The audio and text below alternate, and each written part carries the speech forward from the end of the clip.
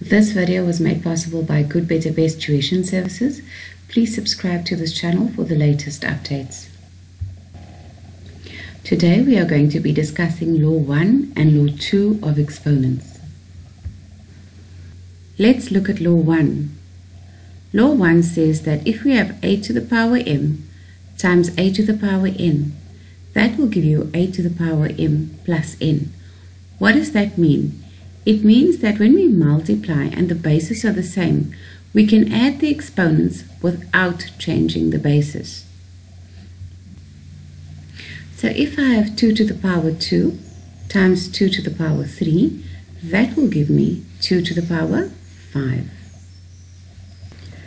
But what happens in a case like this if we have 2x squared times 3x to the power 4?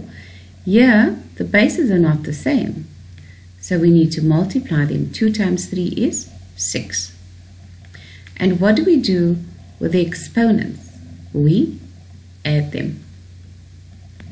That will give us 6x to the power 6. Let's look at example 3. We've got negative 4x squared y to the power 4 times negative 2x to the power 6y. So what do we need to know? We need to simplify the numbers because the bases are not the same. And what's a negative times a negative? Can you tell me? A negative times a negative is a positive. So negative 4 times negative 2 will give you positive 8. And then x squared times x to the power 6, we say 2 plus 6. That will give me x to the power 8, and we add the exponents of the y's together. That's y to the power 4, but what is this? This is an invisible 1, and 4 plus 1 is 5. Let's look at one more example. 5m to the power 5 n to the power 7 times 5mn.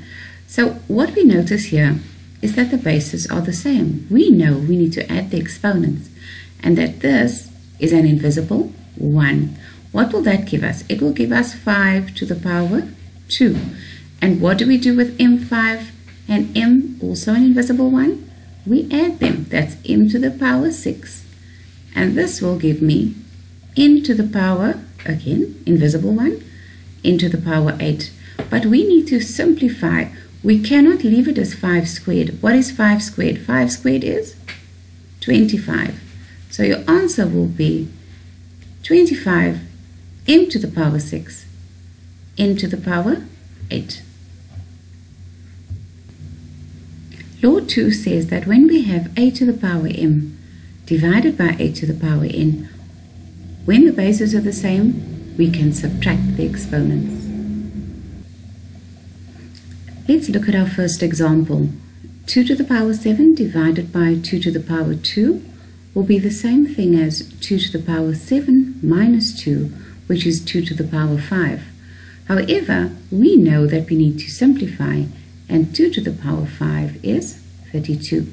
Let's look at another example. Let's look at 18m cubed divided by 4m. Now, we know that we need to simplify this fraction. How are we going to do this? We need to find the highest common factor for 18 and 4. So the highest common factor of 18 and 4 is 2.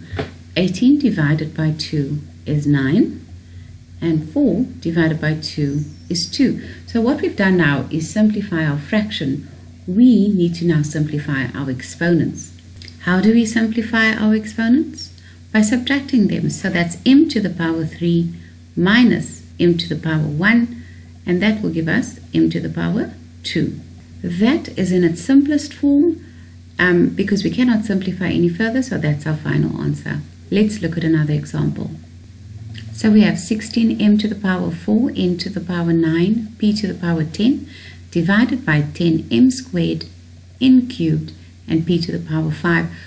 Again, what do we need to do? We need to simplify our integers by finding the highest common factor.